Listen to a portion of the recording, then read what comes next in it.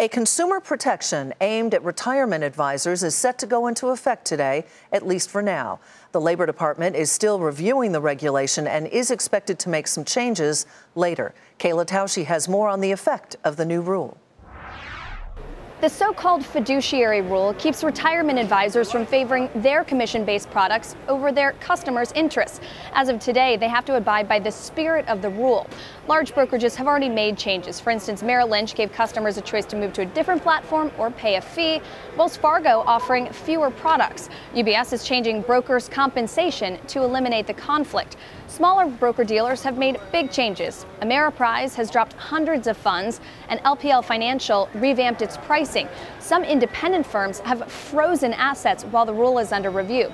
Clients are affected if their retirement accounts, so 401ks, are managed by a commission-based advisor or in commission-based accounts.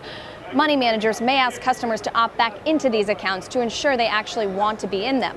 The Obama administration estimated the rule would save Americans $17 billion in fees, but it will likely change again before a final January deadline. The Labor Department still reviewing it, and the department has 38 political appointments vacant that will be important here.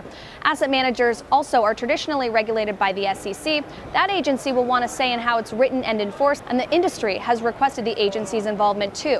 The wild card, how Congress tackles large-scale financial reform, and if they decide just to roll back the rule completely. For Nightly Business Report, I'm Kayla Tausche, New York.